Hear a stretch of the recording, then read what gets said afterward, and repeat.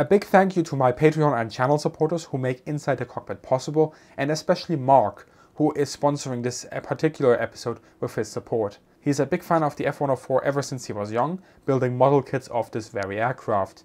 And if you want to learn more about supporting the channel, head on over to Patreon or the YouTube membership page. Links in the description below. The Korean War was still in full swing when the Lockheed Corporation decided it wanted to push North American back off the throne.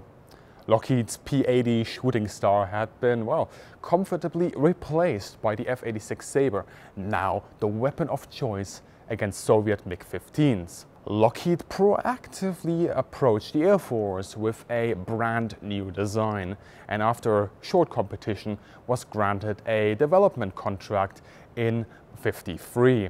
Only a year later, in March 1954, the first prototype took to the sky. Little did anyone know at the time that a star had been born.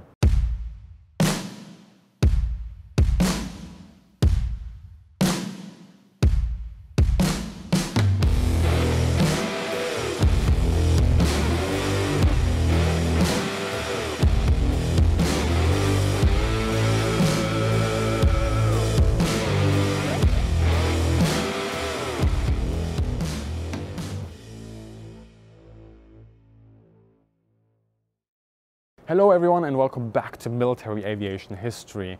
This is the Lockheed F-104 Starfighter. It's a US-American single-engine supersonic interceptor, later on a multi-role aircraft, introduced into the armed forces in the late 1950s, and it remained in service in some countries all the way into the new millennium. Now, this aircraft is operated by a single pilot, is 16.6 meters in length, has a wingspan of 6.6 meters and a height of 4.1 meters. This already gives it that very aggressive sort of trailblazing look, and it quickly becomes obvious that speed was at the heart of the design. Now, empty, it weighs around 6,300 kilograms and goes all the way up to 30,000 kilograms at maximum takeoff. So, let's have a closer look and then jump inside this one, found here in Germany at the Flugwerft Schleissheim near Munich. So what we'll do now is a bit of a walk around the aircraft. We'll start on the starboard side of the nose, walk our way all around the aircraft, and I'll show you guys the most important stuff. First up front, we have the pitot-static tube that allows for measurements of the aircraft speed. It's far out from the actual aircraft, essentially to allow more accurate measurements of supersonic speed. As we walk over to the glass fiber radome here, we are presented with what essentially would be housing the radar system. Now, initially when the Starfighter was designed, radar was not on the table just yet because air-to-air missiles weren't on the table just yet. But with development of the aircraft, it became obvious that the capability was needed to fire those sort of weapons. So an early RCA radar system was installed in the aircraft, which allowed for air-to-air missiles to be fired at enemy aircraft. Eventually this was changed to the F-15 radar system because that radar system also expanded the role of the aircraft to the multi-role domain. And in fact, it's quite interesting because the F-15 radar system was then, for instance, again split into two areas. One was for a dedicated air-to-air platform and the other one was for a multi-role radar system. And if we want to have a closer look at what the radar actually looks like, here we have it. This is an F-15 radar system. Yes, I know it sounds also like the aircraft, but there was also a radar system that had the same name. As we move back towards the aircraft, we are of course presented with the cockpit here. It's the hinged outboard canopy here that goes towards the port side of the aircraft. And the same would be done with the maintenance access panels from here to here for the electrical system and the flight computers, as well as the ammunition supply, which we have from right here all the way through there. Here you can see the ammo compartment supplying the M61 20mm Gatling gun that the F-104 Starfighter uses. You can see how the shells were supposed to be sorted into the ammo compartment. Have a closer look at the flight computer compartment and how these could be removed from the aircraft to be taken out for maintenance. We also have the circuit breakers and the liquid oxygen, and here we actually have an example of a flight computer that would be housed up top just behind the pilot. Now this is quite heavy actually, really substantial. I These are actually quite nicely installed in the way that the ports on the bottom of the flight computer are individually modeled to each station, and the size of these flight computers are also different, so there's never a chance that you actually put the wrong flight computer in the wrong port. All right, moving up front to the back actually, sorry, of the aircraft, we have the emergency ram air turbine right here. We have the starboard inlet for the engine, and then we move on to the wing. Now it's a mid-wing cantilever design that we have here, low aspect ratio, and up front we have leading edge flaps. They're a little bit like slots or slats, but they are mechanically operated, and they don't have a leak between the lower and upper surface. The wing itself, as I said, wingspan 6.6 meters. And this gives the aircraft a wing loading of around about 510 kilograms per square meter, which is quite high actually. But it wasn't supposed to be a turner, yeah? But it was still very maneuverable. Don't think that turning and maneuverability is the same thing, because it is not. The aircraft was quite maneuverable. Here we have a wingtip tank for extra fuel in case it was needed to extend the range of the aircraft. And then we come to a very interesting aspect of the aircraft, and this is the aileron. What's so special about the aileron, you might ask? Well, this one is irreversible, which means that there is no direct link between the control surface and the control stick inside the cockpit. This one is hydraulically operated, and control feel in the aircraft is generated inside the cockpit by a series of cams and springs, so the pilot actually feels some resistance as he's pulling that stick. Now you might say that sounds a little bit like fly-by-wire. It's not. It's an earlier system that cannot really be compared to fly-by-wire. However, early on actually in the late 1970s in Germany, a Starfighter was used to experiment with fly-by-wire, and an extra control surface was added just behind the ammunition supply there. It looks actually like a little bit of a tail that was added there to experiment with fly-by-wire, which eventually would then be used in the Panavia Tornadoes and of course also the Eurofighter. Then we come to the flaps. Again, very special. These are blown flaps, and they are fed air by having an air bleed from the compressor. Here we can see a demonstration of the blown flap, or boundary layer control system. Air is bled from the compressor and injected via a duct running along the flap into the upper airflow from the slot between the wing and the flap. You can see the airflow here via the clever use of a high-tech tool known as a stick with strings. This injection of air from the compressor delays the boundary layer separation from the wing, meaning you increase your maximum angle of attack before the stall. It automatically activates after a deflection of 15 degrees and, together with the leading edge flaps, allows the Starfighters with its very short wing to land at a lower speed than it would usually have to. Pilots have to be careful though. If they reduce throttle to idle, the air injection stops, which is not something that you would want if you are at low speed, like during a landing. Here we can also have another look at the leading edge flap. With both flaps deflected, it's a good demonstration here on how the curvature of the wing is increased.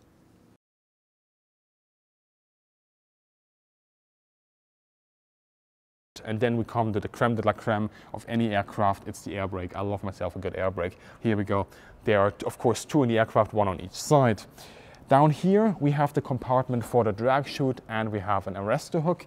And as we move towards the rear of the aircraft, we can have a nice look at the variable exhaust nozzle that we have here. And then we pan over all the way up top to the horizontal and vertical stabilizer. We have the rudder, and then we have that one massive one-piece elevator that the aircraft has. What is interesting about the F-104G that we have right here is that the tail is slightly bigger than on the earlier versions, and this is because the trainer versions of this aircraft already had this larger tail, and eventually it was realized that maybe installing this one to the aircraft for the single seat variants will be beneficial as well.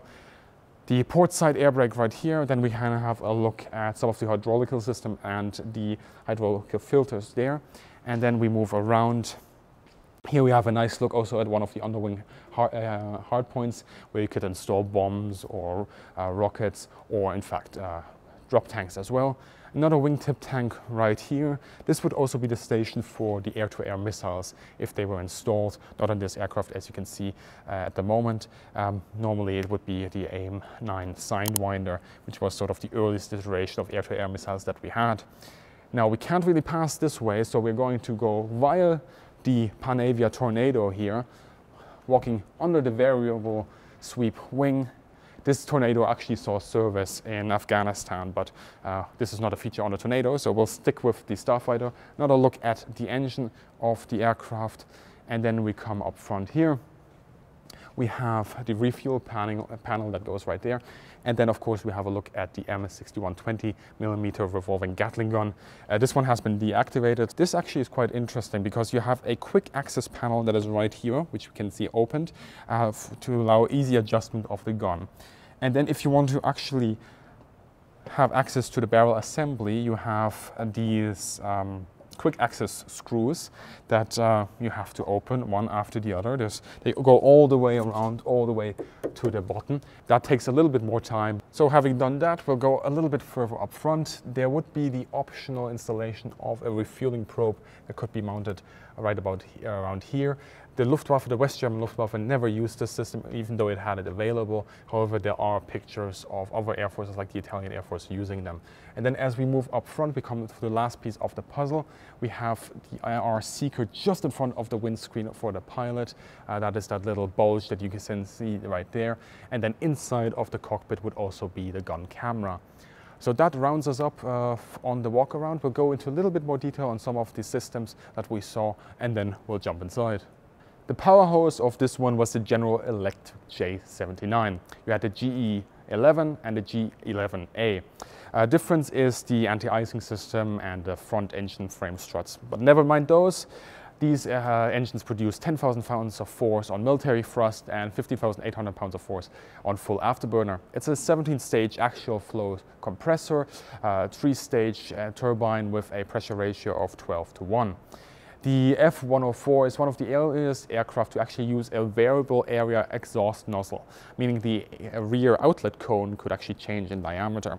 The engine also features an automatic system reducing the chance of a compressor stall by varying the vane angle at the inlet to manipulate the volume of air passing into the engine. For the European production of the engines were also produced locally in Germany, Belgium and Italy. German F-104s would also receive a modified engine known as the J79 MTU J1K. This was developed in cooperation between the German Motoren- und Turbinen-Union München GmbH, MTU, and General Electric. Apart from internal changes, one of the main modifications was a new locking mechanism for the engine exhaust nozzles.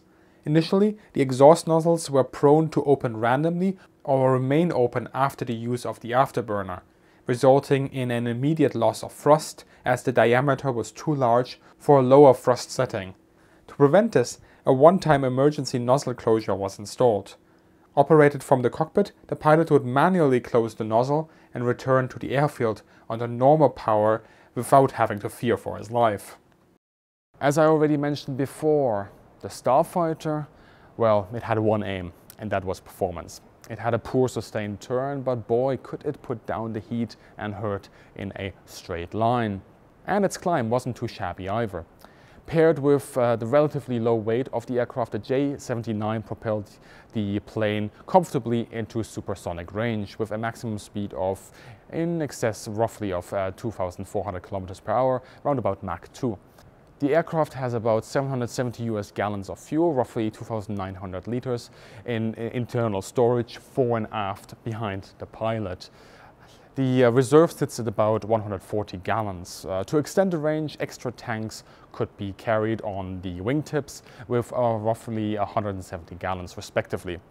The J-79 guzzles fuel, especially at low altitudes, and if you go full afterburner, you'll smash through your whole supply in less than 30 minutes.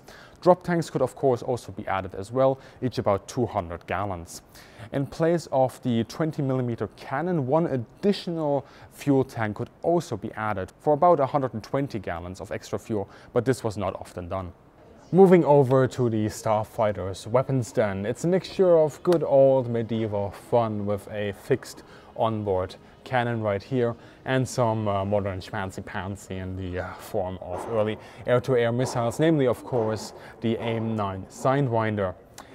The Starfighter wasn't the first aircraft to use this weapon, but it was the first to be put into service where this air-to-air missile was added essentially from the start rather than an upgrade later on. Now let's talk about the cannon for now. This of course is, well, the famous M61A1 Vulcan 6-barreled Gatling gun. It fires a 20 by 102mm round, 6,000 rounds a minute, and this weapon is still in service. It's done its job, and overall it has solid performance. A warning to the trigger happy, however. The F-104 carries 750 rounds, so about 7 to 8 seconds of continuous fires at maximum. Not too bad actually if you think about it. Moving over to the big stuff, of course the aircraft had 7 hardpoints, 1 in the center line, 2 in each wing, and 1 on each wingtip. The AIM-9 Sidewinder usually was set there. Quick nomenclature warning, of course. In some of the older reference books, you'll sometimes find that the missile armament is indicated as the GAR-8. That's just the old name for the Sidewinder. It's still the AIM-9. As the years went by, the Starfighter, of course, moved on to become a multi-role aircraft. This was not without its problems. There will be another video on that at some point in the future.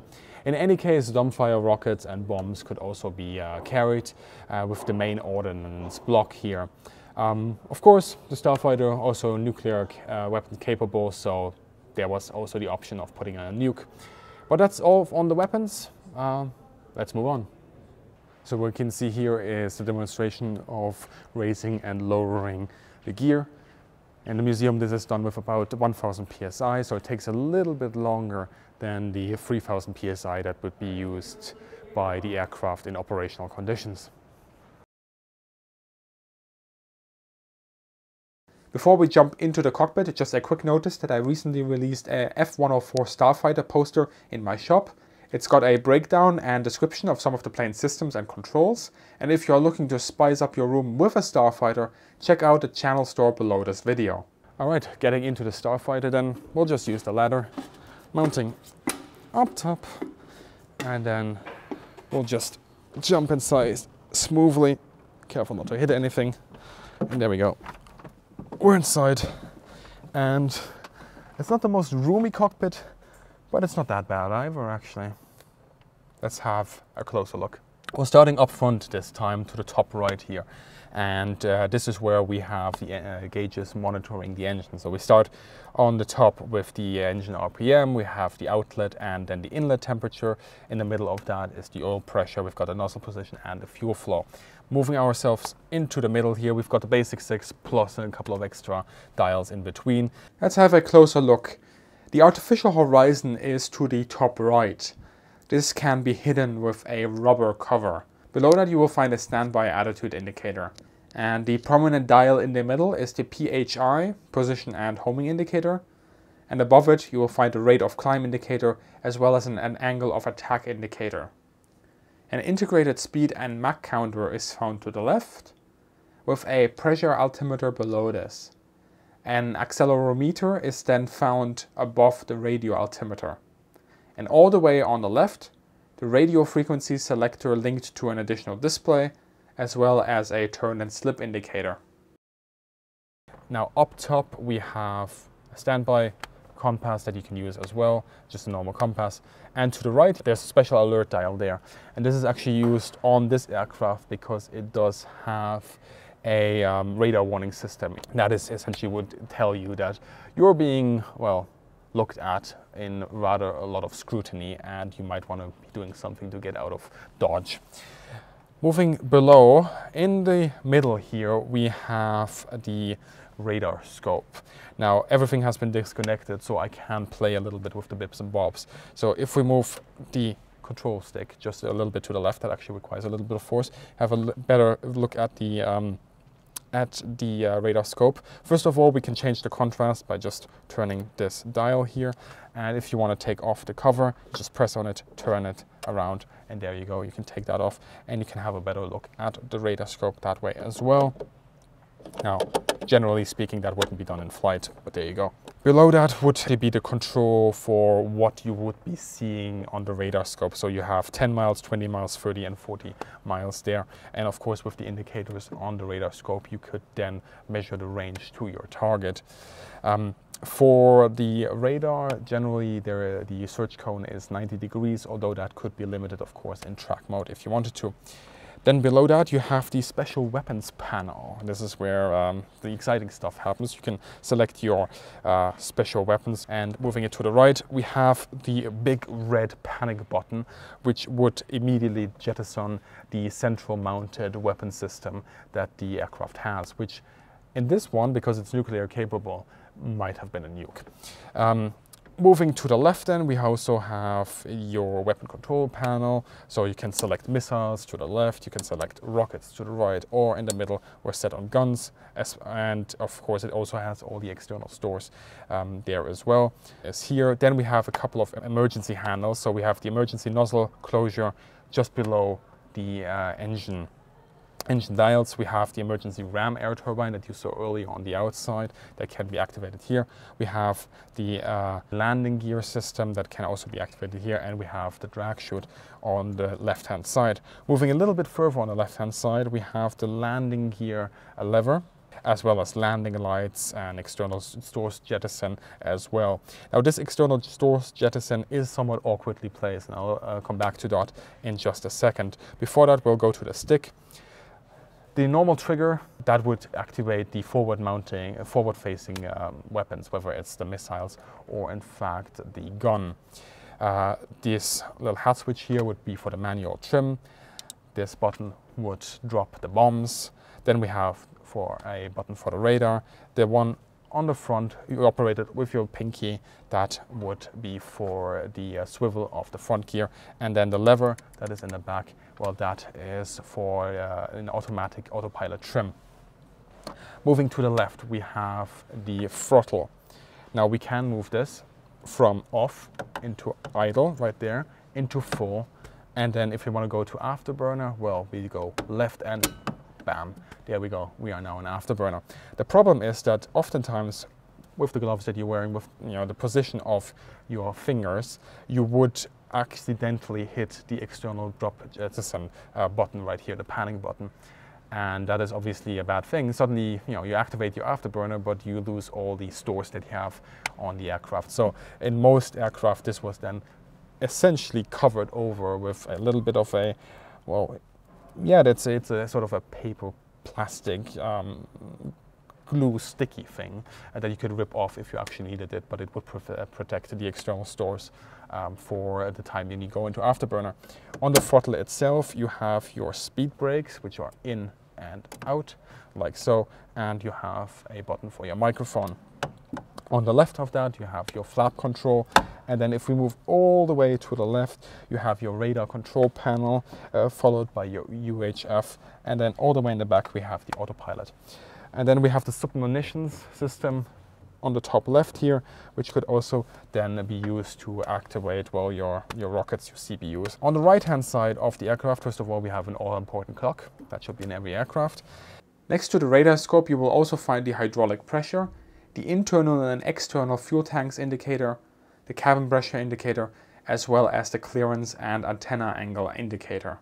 We've got your warning lights, we have the oxygen regulator, we have your tactical navigation TACAN, we have the IFF and